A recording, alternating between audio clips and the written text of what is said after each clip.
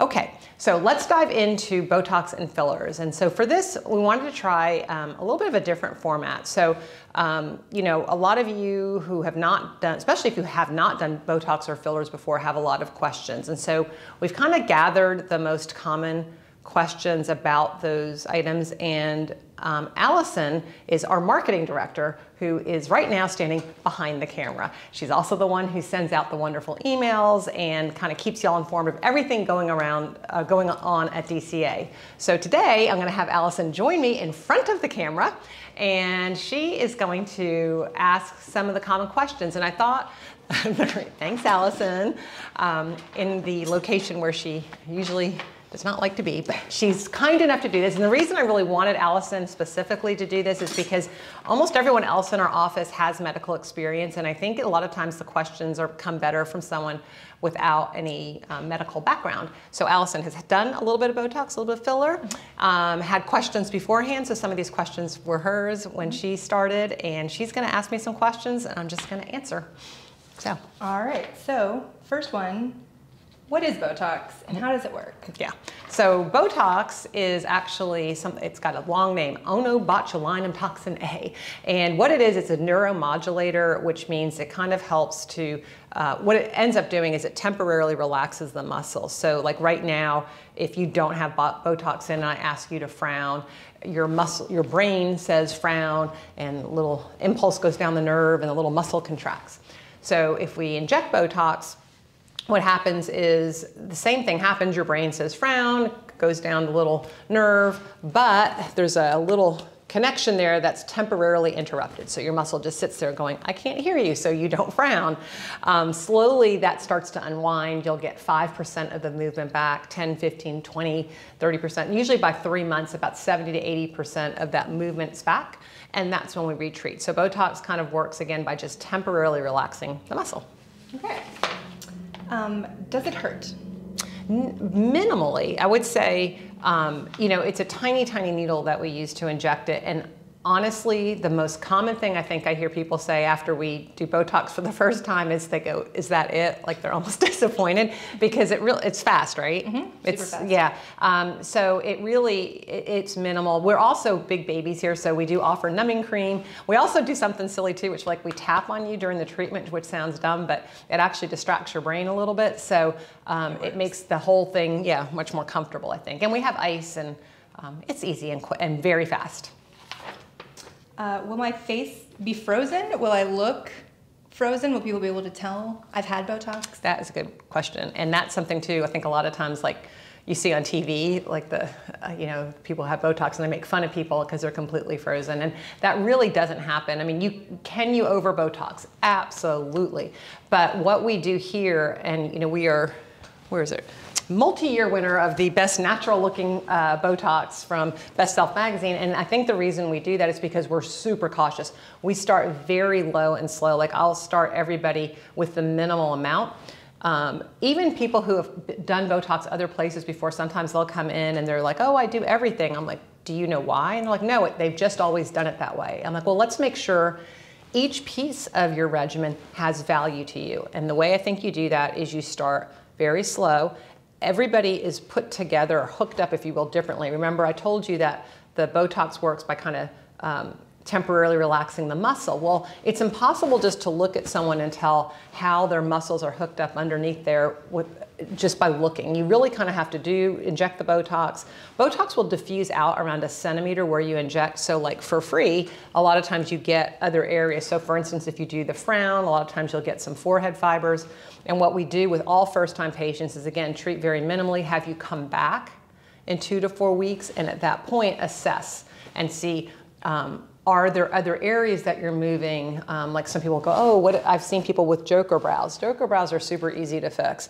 Like that's just a little bit of a tweak. Or people say, if some people said, oh, my brows get heavy, that's a lot of times too much Botox all at once. And so again, we minimize those risks by doing it very slowly in the beginning with the overarching goal is to eventually get like a really precise Botox recipe that's yours. So the first visit, maybe 2, you know, we see you, we have you come back in 2 to 4 weeks, we look together.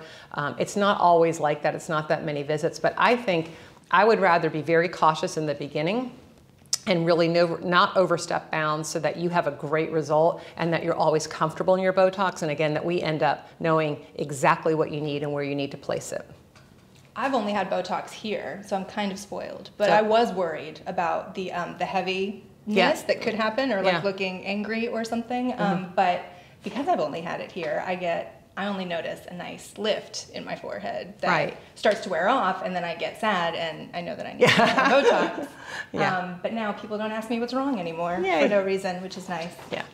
How many what areas can I treat with Botox? So the most common areas are obviously the frown, the forehead, crow's feet.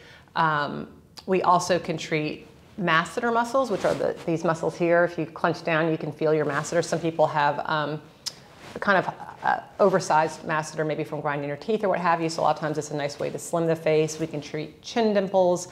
If you have a gummy smile, which is like the people when you smile and you can see too much of your upper gum, you can put a little Botox there. So there's a lot of other little places that you can put the Botox to get a result. But again, I think the consult's so important because you want to make sure, sometimes people come in and they're like, everything bothers me. And I'm like, well, you got to make sure that, each piece of the Botox, like each piece of the Botox treatment makes sense for you so that you get, again, a great result, you look natural, and you don't look over Botoxed. How much will I need? That's different for everybody, and I think that's also why you start very minimally. So interesting, I just had, Tammy, who works here, her husband, so there's a girl who works here, known her she's been here for 16, 17 years, and her husband is a big guy with a really, really strong frown, and he finally came in for Botox, and so I'm thinking, okay, I'm gonna start the way I always do, because I think you just have to be consistent with how you treat, so I'm gonna start with minimal amount, thinking to myself, he's gonna need more for sure when I see him back in 2 to 4 weeks. It's perfect. So, this is a big guy. On the flip side of that, I'm thinking of a patient right now I have who's this tiny, adorable woman and does not really have that strong of a frown, but for some reason she really needs like a double Botox treatment. So you cannot tell this just looking at somebody. You've really got to do the Botox, see what happens, and go from there. So the amounts, I think, do vary, but I always try and err on the side of caution. I think less is more with Botox, and we just try and inch our way up to what you need. Will Botox stop my wrinkles from forming? There is a preventative aspect of Botox. So sometimes people will come in, like they'll say, I have this line. So they already have the 11s and even at rest. So they're not doing anything and you can see the crease. And we do the Botox and they might come back and go, well, Botox didn't work because I still have the crease. And I say, frown. And they go, I am frowning. I'm like, okay, the Botox is working because your muscle's not contracting.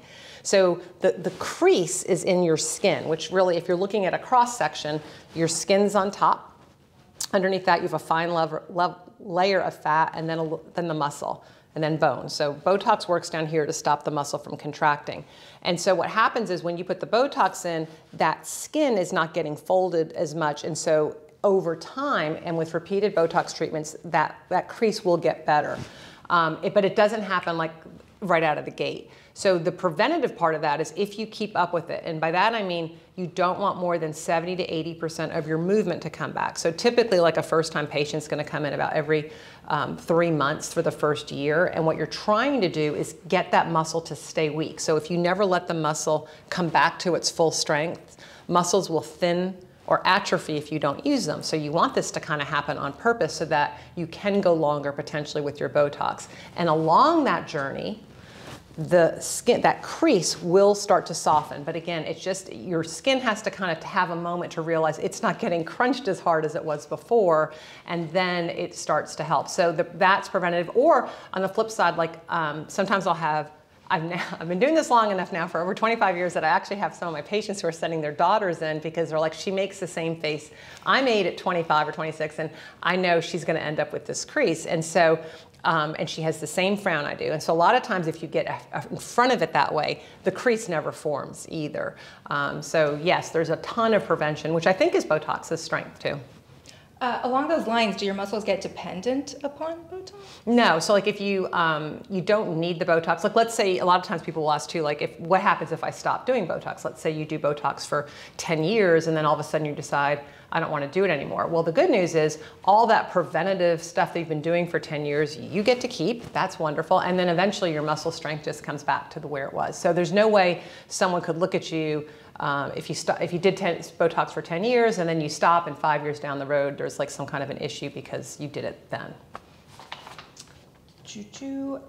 How will I notice, when will I notice results from my Botox? So Botox usually kicks in, we tell people wait about 2 weeks because and it's interesting. Some people, it kicks in really fast.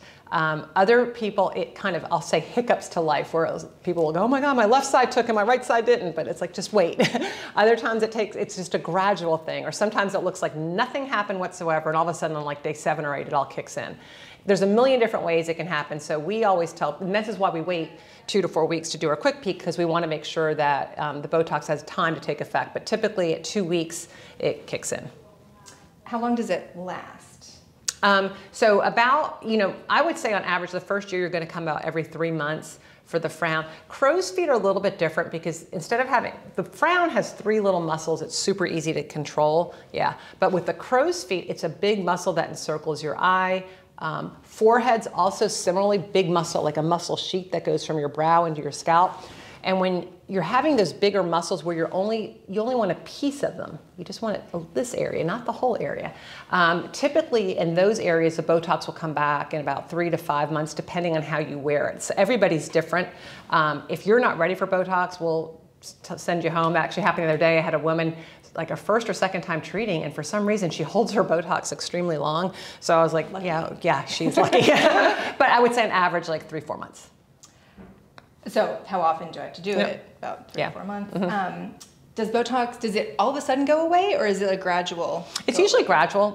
So it's not like some people think you're going to fall off a cliff, but it doesn't. It kind of takes effect and then it gradually wears off. And again, so you want to treat when 70 to 80% of the movement's back.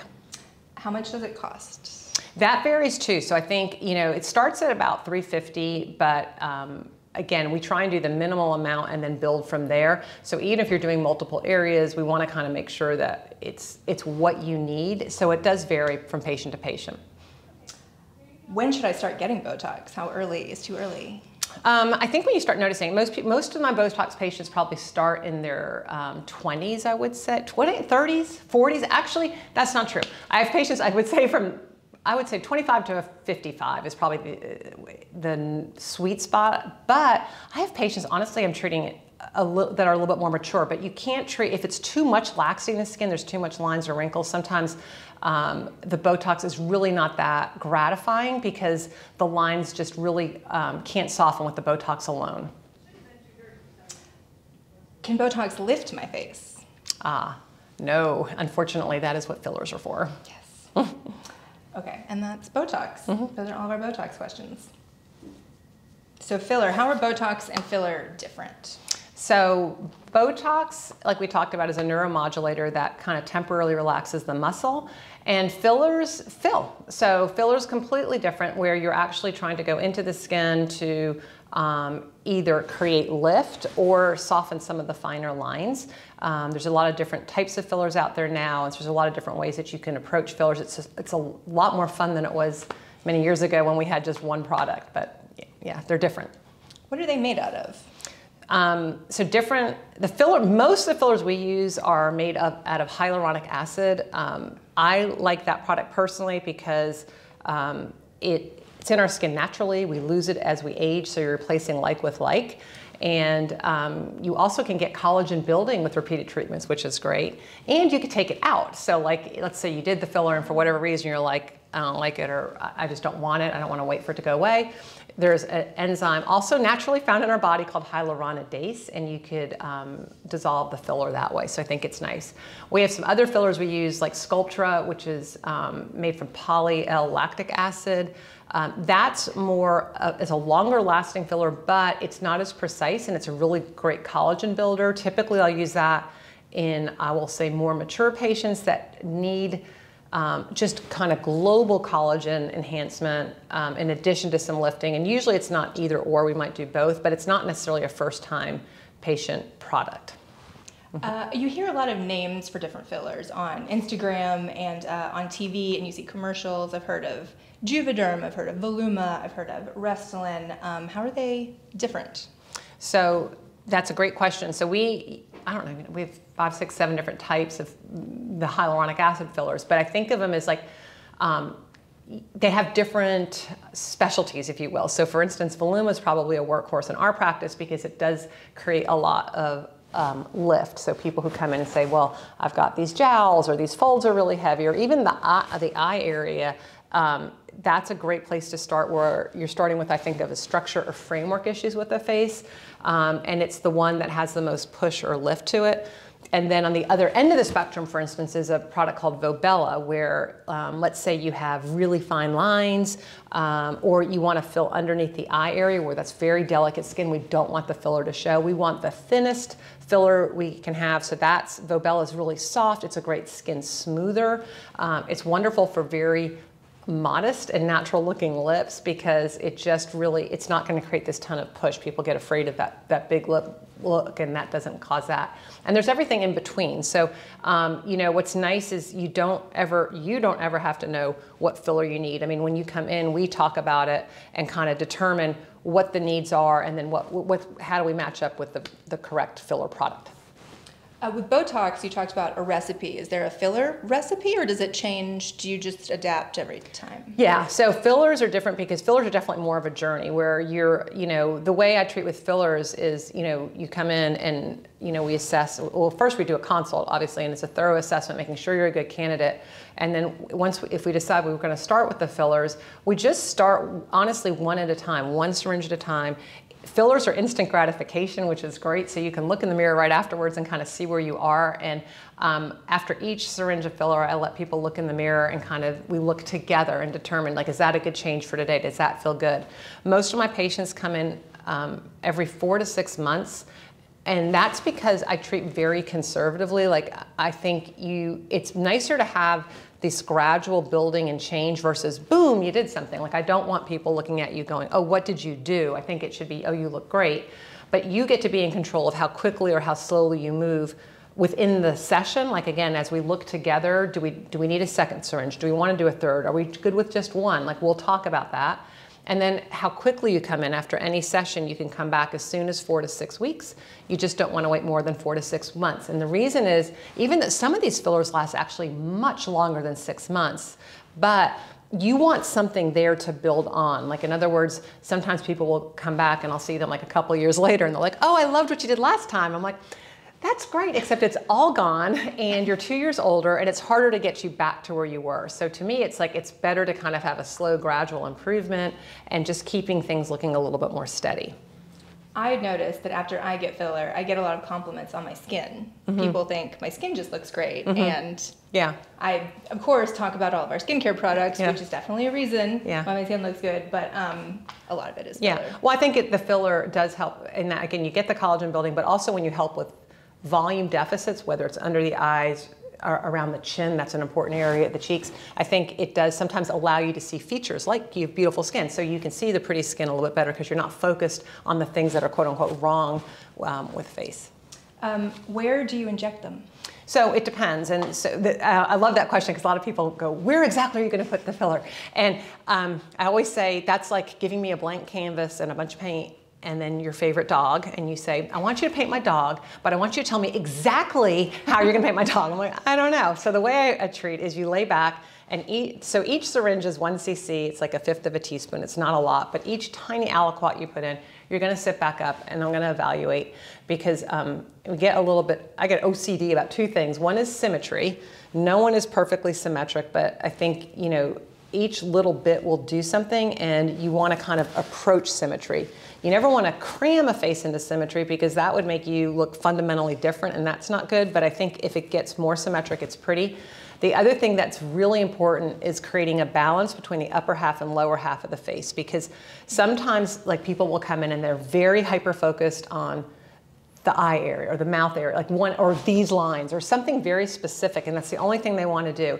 And if you change one thing on a face, everyone notices, like, oh, what did you do to your lips, or what did you do to your lines that were there?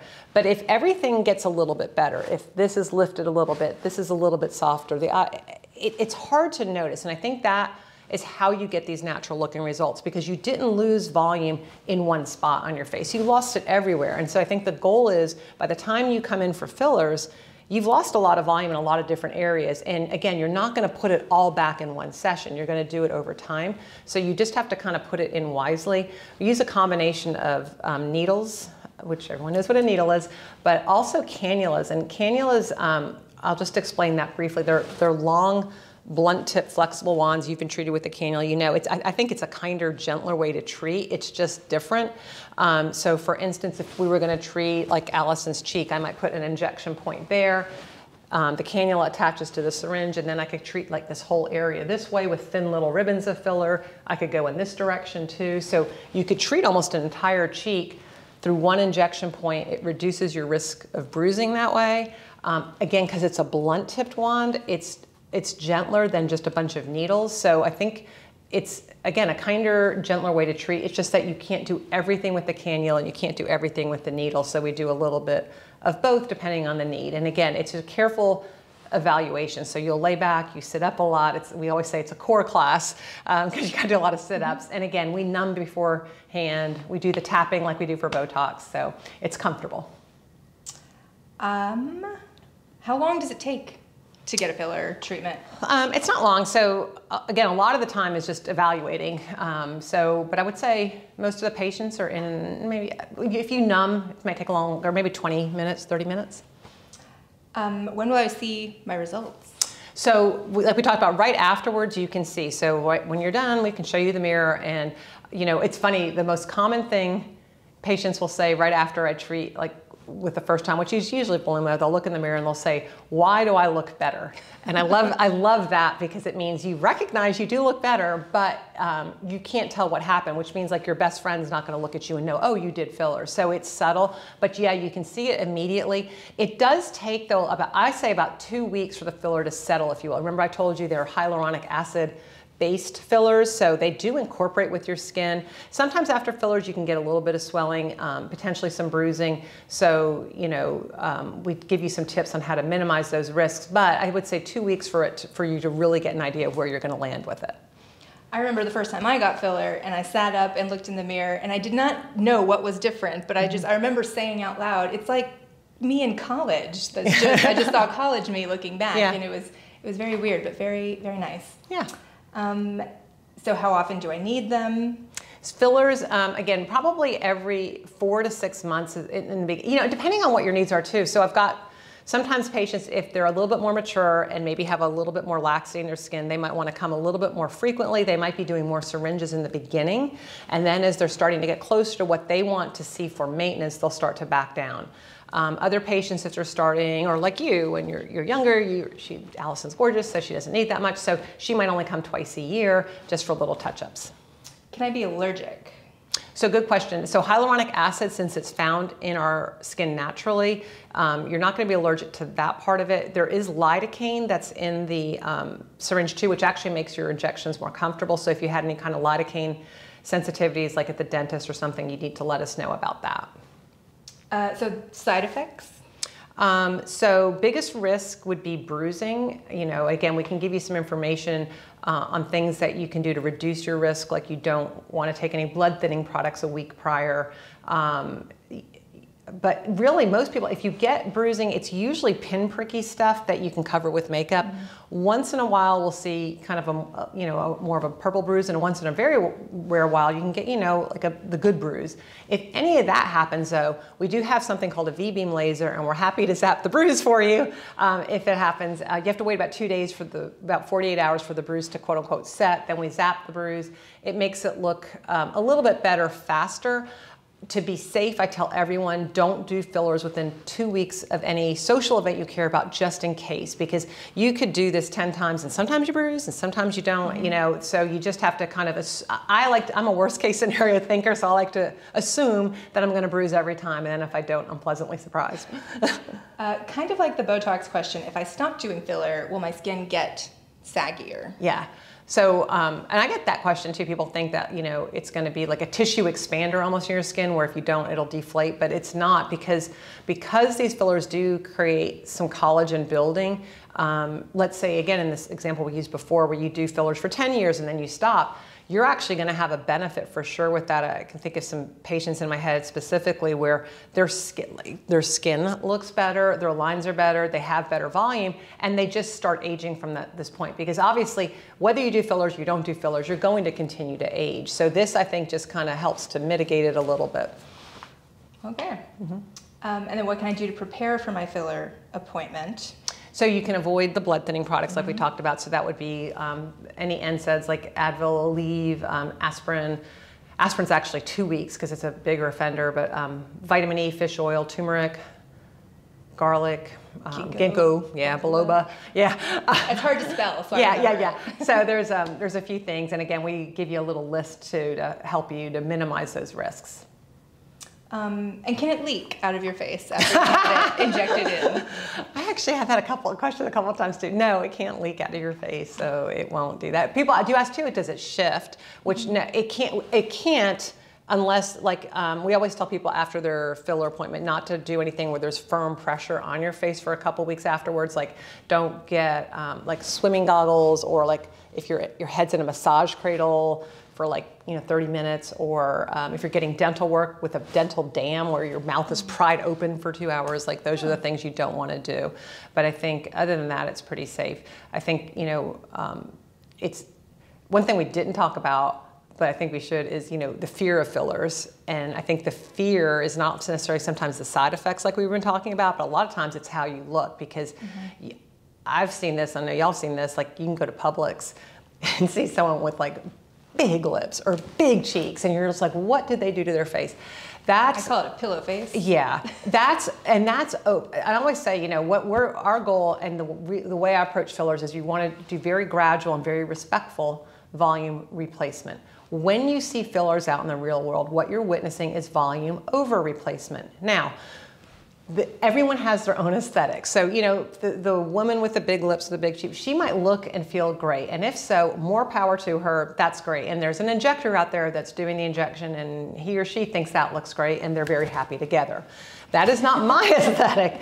I am a very conservative injector, and I tell people that up front, because if they're looking for the big lip or the big cheek, they're not going to be happy with me or anybody here at DCA. So I think, again, you have to kind of match what your aesthetic is with your provider, but I like a natural looking result. I think that looks best. I'm not into trying to, have everyone look like, the overblown look. It's just not our vibe here. People kind of beat around the question often, not wanting to, and I just come out and say, you don't look like a Kardashian. It's just about looking natural and looking the best for you. And again, this is why it's important to evaluate a lot, so that we make sure that we're stopping at a point that makes you feel good. All right. So thank you, Allison, for coming out from behind the camera and asking those great questions. And I hope you all found this useful.